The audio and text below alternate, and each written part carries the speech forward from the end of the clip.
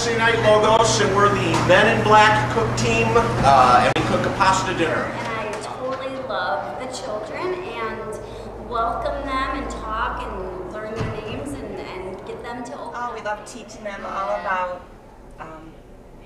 the Bible, and I don't know, I just love getting to know. They're just a great group. Well, this is games, and somehow it manages to be one of the more popular events here at Logos with the kids. But yeah, we're doing games before and after dinner, and we just get moving and get sweaty and have a lot of fun.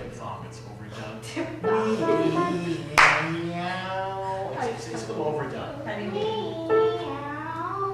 We work with second graders here at Logos, and we're stewards to them. We take them down to do games and crafts, and it's just a joy to watch the kids interact with each other. prayer in our girls' Bible study. It's the 6th grade boys Bible study group, and I'm Neil, and I help out the Bible study group, and I just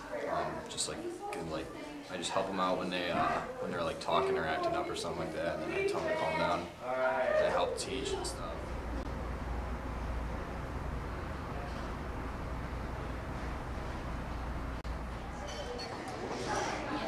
Welcome to our last regular Logos.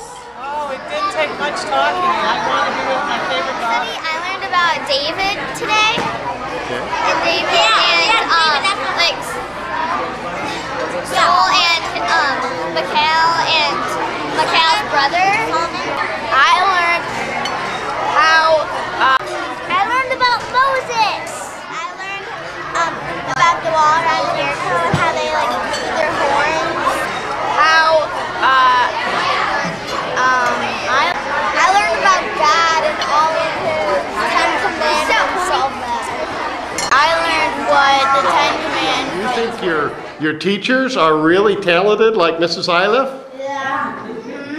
And how about your young adult helpers? How are they?